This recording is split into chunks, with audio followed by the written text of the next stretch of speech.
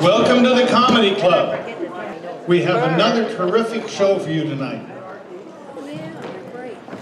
A special welcome to any of you who are here for the first time. One. You know you'll love it, you'll come back, you'll bring both of your friends and their friends. Now, Joey is more than just comedy. She shows us how to live. Joey, our energetic grandmother, even after her 2 new knees and earning her handicap placard, entertains us with intelligence, real-life senior humor. Some of it she's learned the hard way. She loves senior comedy and senior audiences.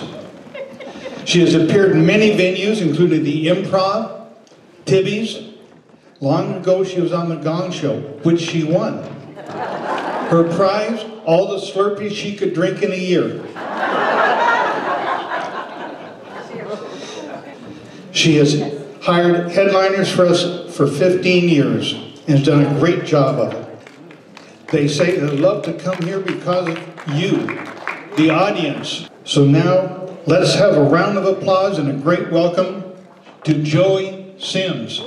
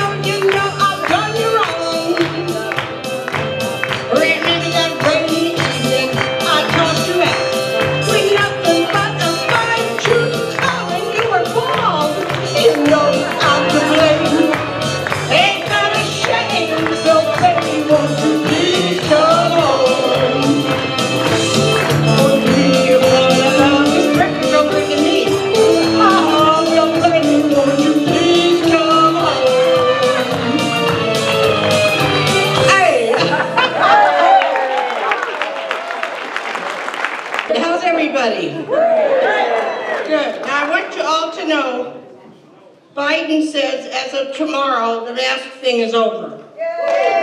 So I only want you to put it on if you're not going to laugh. Okay. Now I want to tell you some reasons why anyone should want to live in Leisure World. Oh, Laguna Woods, yeah. Tell how long I've been here. I've been here 22 years. I came when I was 39. Anyway, Laguna Woods is where the air temperature is 70, the pools are in their 80s, and the aqueducts are in their 90s.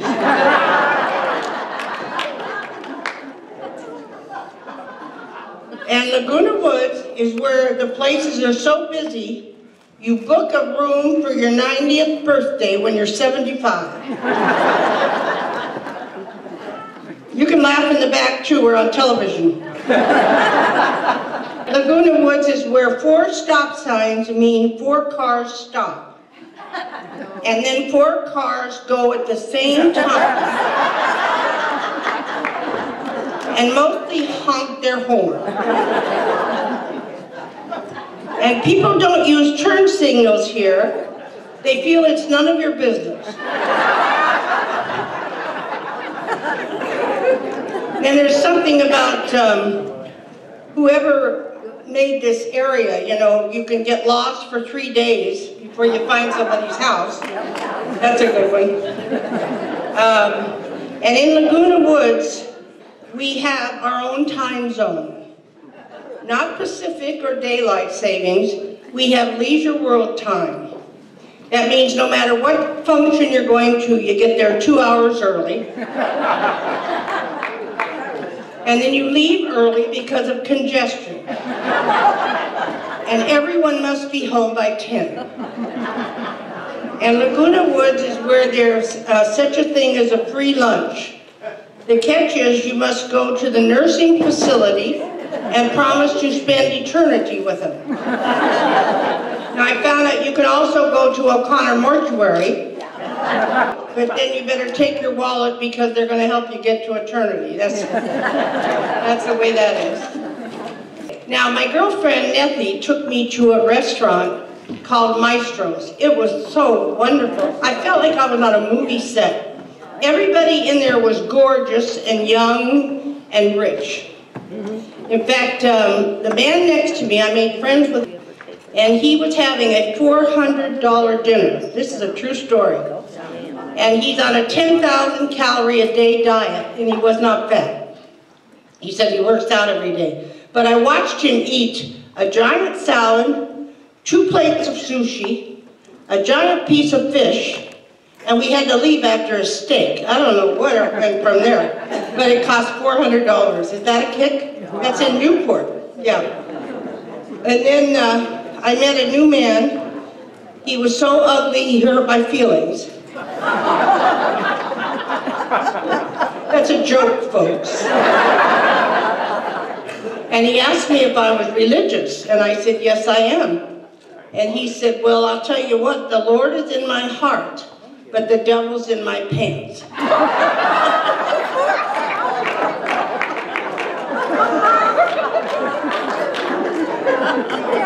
Everybody get that now? You gotta be slow in here, comedians back there, you hear me? Gotta be slow. I am truly worried about getting into heaven. I really am, because I won't probably remember the password. Oh, and then some of us went into this restaurant. Where'd it go? Where'd it go? Here. It was called Kachina.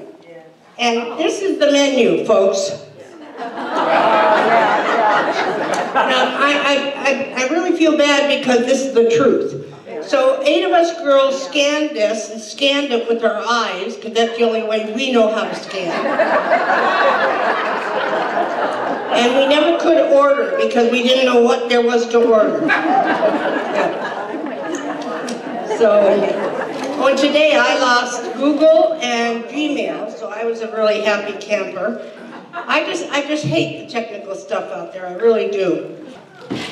You know, nowadays kids 2 and 3 years old use computers. Yes. When we were 2 or 3, we were still eating mud.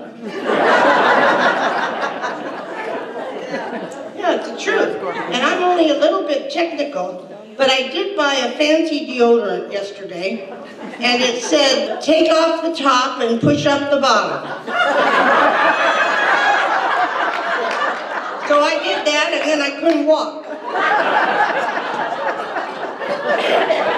Yeah. And then I farted, and I made the room smell wonderful. Now that's worth, come on.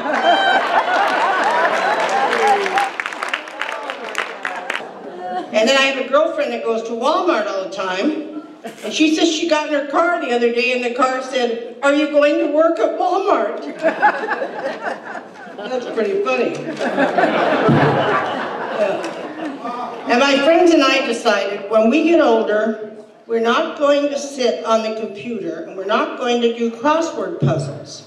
We're going to play with our life alerts and hope that all the firemen and the good-looking and the good-looking paramedics come to get us. Yeah. And what do you think of the gas? Can you believe this? Almost $5? No. I told you I got gas for $2. Think where? Taco Bell.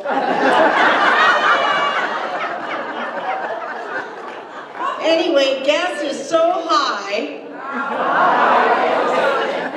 If you're going anywhere this summer, it might be cheaper to mail your car. Gas is so high that one Chevron station has a sign that said, we offer home refinancing to help with the gas price. Gas is so high that one station, the Chevron station, had a slot for your credit card and one for your 401k. This would be funny if it wasn't true. You know? And then there were 2 bums sitting on a park bench, and one said, I once had it all. A beautiful wife, a luxury car, And then I went to the station a couple of times and I filled up. I feel like that too, don't you?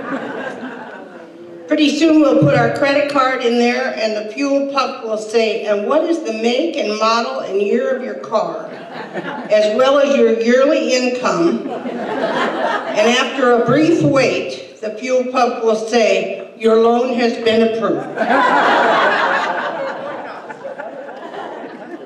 And I hate it that the lights are so slow here. You know, you don't see anybody walking yet. Pretty soon everybody's going to be walking. But I went to Staters, and like I said, that light lasts forever. I had a chance to change my tire. Then I was so tired, I went over and laid under the umbrella with the homeless man. And we might be engaged by now. Yeah, he forgave me about when he used to yell at me and say, lady, lady, I haven't eaten in 3 days. And I'd yell back and say, force yourself. And before I left tonight, there was a woman standing in front of my garden villa, and she was saying, my husband's been missing for 19 days. And the policeman said, oh no, that's not good, that's too long. And he said, I think you'd better expect the worst. And she screamed, oh no, he's not coming back, is he? You're like, hear how loud the women laugh? I think that is so funny. And the men don't even laugh, you know. And then a son asked his elderly mother what she wanted for Christmas. And she said, just a little caring would be nice. So the next day, he put her in a state-supported nursing home. Do you see why some animals eat their young? And a man took his wife to a nice hotel for their 50th anniversary. And they went out drinking and dancing and dining, and then they got into a huge argument in the hotel. And so the man called the desk clerk and he said, well, they had this big argument. He said to the desk clerk, my wife's trying to jump out the window. And he said, that's a personal problem. I can't help you with that. He says, no, it isn't. It's a maintenance problem. The window won't open. I think that's a good place to go. See this good-looking man right here? He was my boss 30 years ago in real estate, yeah. And at the time, I was raising a grandchild that I had from birth, and he kept telling me, you can't have that baby under the chair. And I'd say, then I'm walking out of here with the baby and my listings. And he let me stay. Okay, I'm thrilled to death to have a couple of people that haven't been here in several years. One is Brian April. He's a stand-up comedian, a voice actor, and a motivational speaker who performs across America for comedy clubs, businesses, churches, and any audience who wants to laugh or hear his inspiring story. Brian is a clean comic, has shared the stage with some of the biggest names, appeared on NBC, Sprint TV, and AOL's Comedy Spotlight. He's also the winner of the 2016 Clean Comedy Festival, and people describe him as brilliantly entertaining. And he brought with him his friend, Lisa Gilbert, who started her stand-up career in her hometown of San Diego, marrying late in life and now the mother of triplets. Makes her both inspirational and an instant crowd favorite with her clean comedy and her family-style jokes. So we're going to bring one of them to the front. Lisa or Brian, come on out. I had a friend of mine, I was driving with her a few weeks ago, and she said this to me, she goes, Brian, she goes, I know you don't like the flavor of mango, right? I know you don't like the taste of mango, but you gotta try this. This is amazing. And I go, okay, what is it? She goes, it's mango juice. But you can barely taste the mango. Why would you do that? I wouldn't sit there and go to you, listen, I know you don't like the taste of manure, right? I know, but you gotta try this is amazing. Oh, okay, what is it? It's kale, but you can barely taste the manure.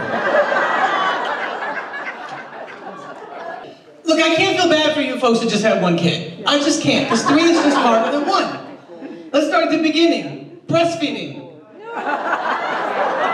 Oh yeah, we're outnumbered. I had to use like a lazy Susan, just...